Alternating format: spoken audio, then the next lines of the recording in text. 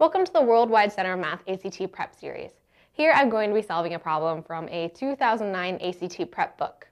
Remember that you can pause the video to solve the problem before I do at any time.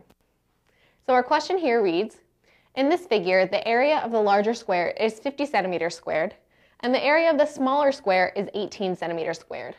What is the length of x in centimeters? And so our x is this little piece here. So in order to solve this, we're going to actually add two more variables. We'll add a y here to be the side of the smaller square, and we'll add a z as the length of the side of the larger square. And so we know that z squared is equal to 50 centimeters squared. And we know that y squared is equal to 18 centimeters squared. And so we're going to solve for each of those, and we will be able to solve for x using those two variables. So z is equal to plus or minus the square root of 50. But because we're working in lengths, we can ignore the negative. We can't have a negative length. So our z is equal to the square root of 25 times 2. And we can extract the square root of 25, which equals 5 times the square root of 2. So that's our z value. That's as simplified as we can make it.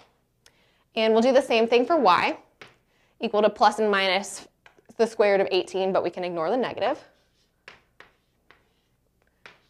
And we can do the same thing and expand inside the square root. So the square root of 9 times 2. So we'll get the y is equal to 3 times the square root of 2. And so we know now that we can solve for x because x plus y is equal to z. And so we've got x plus our y, 3 times the square root of 2, is equal to our z, 5 times the square root of 2. And so we have x equals, if we subtract the 3 square root of 2 from both sides, 5 times the square root of 2, excuse me, that's supposed to be a 2, minus 3 times the square root of 2. This might look a little confusing, but like an algebra problem, you can factor out the square root of 2 like you would if it was an x or something.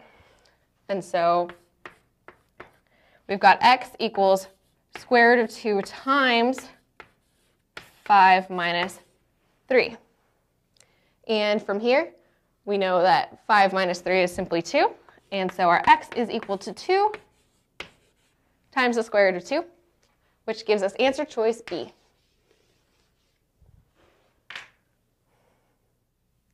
Thank you for watching. Make sure you click here to watch more ACT playlist videos, click here to subscribe to our channel, and click here to visit centerofmath.org for more math resources.